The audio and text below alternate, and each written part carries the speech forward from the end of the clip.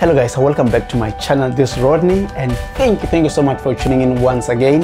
And to the new subscribers, you guys are the best. And those of you who have not subscribed, I hope that by the end of this video you're gonna hit that subscribe button, hit that like, leave a comment, and I love engaging with you guys. So today I'm going to share with you guys about one of the questions that so many people have been asking me, and I thought that it was very much important to be able to share this vital information here on the channel.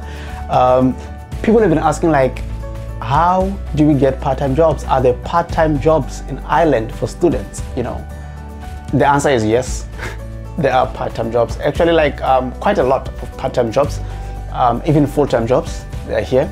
So what happens is that like your residence permit, for example, as a student here, your residence permit, where is my residence permit? Wait for me, I'm back. Okay, so it's just a card like this, that's a residence permit card.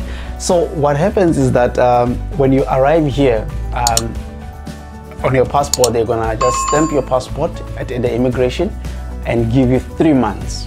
And now I'm talking about a student now.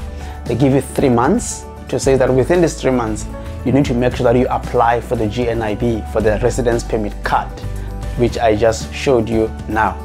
So when you apply for that, it's gonna tell you that, okay, fine, you are supposed to be here in the country from this date until this particular date. Normally it will be like maybe for a year, sort of, yeah. And then on this card, it's also written that a student permission to study full-time, one, no access to public services or benefits, okay, permission to work subject to limitations, and cannot engage in business. So what happens is that, like, as a student, an international student for that matter, you are given 20 hours per week during your normal school term. You can work for 20 hours per week, and then during school holidays you can work for 40 hours, meaning that you can work like full-time, sort of, so it's actually, I like to look at it this way, that during your school term, you're working part-time, and then during school holidays you're working full-time. So yeah, so that's what happens here. And then but the interesting thing is that, like, the type of jobs that are available, you can work in restaurants, in bars, retail stores, cleaning services, what else? A whole bunch of things, a lot of things, a lot of jobs. Okay, actually, whatever job that is available for students, you can just do that. And the other thing is that you can work as an international student ambassador, just like myself. I've been working as an international student ambassador for NY Galway. So, like, what you do there, you do tours for prospective students. You can do a tour for an hour.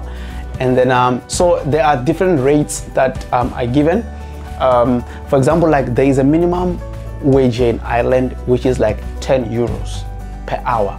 So meaning that you cannot get anything less than 10 euros per hour, which is good, So meaning that if you, for example, you work for 10 hours in a day, you're gonna be working for like 100 euros, which is like, maybe for now, maybe 1,600 rands per day.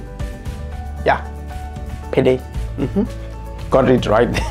Yeah, so that's the other thing. So at least you are able to make extra cash depending on where you want to work. So, like, there are just so many part-time jobs that you can actually do to support yourself.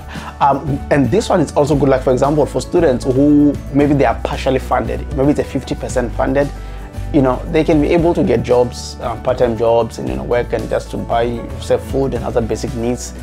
So that is also the important thing that one can actually do.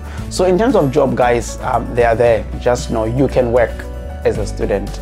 Yeah, it's possible to do that, provided you have time, because we know that there are some of the programs which may be so much demanding that if they don't even have actually time to go and get a job and so on.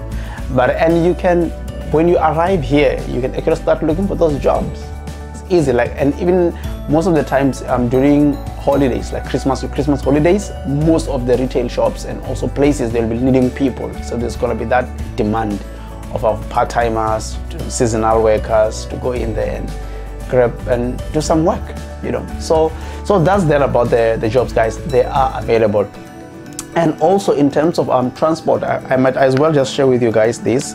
For transportation, where is that small car of mine? Oh no, I don't know, where is it? Okay, what happened? All right. Okay, anyway, it's fine.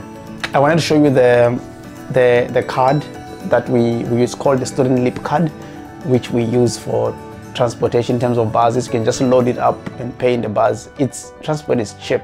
It's cheap here to move around, which is a great thing, and it is also convenient. I think I shared it in one of my videos, 5 things I love about Ireland, I think, yeah, about the transport system, that is just good, it's connected, you know, you're able to travel at any given time of the day, whether during the night, you know, there is that flexibility, which I like. So in terms of jobs, you will get jobs as a student. You'll be able to work, make extra cash, and travel around Europe. So it's up to you. All right, so I hope that one was helpful and answered some of your questions. Maybe you also had the same question. So yeah, so I hope that answers it all. And then if there are other things that you would like me to clarify and answer and try to do a video on, you can just say it on the comment section, and then I will just review it and, you know, possibly just do a video and just to answer the questions that you may have. I hope to catch up with you guys very soon. See you in the next video. Bye.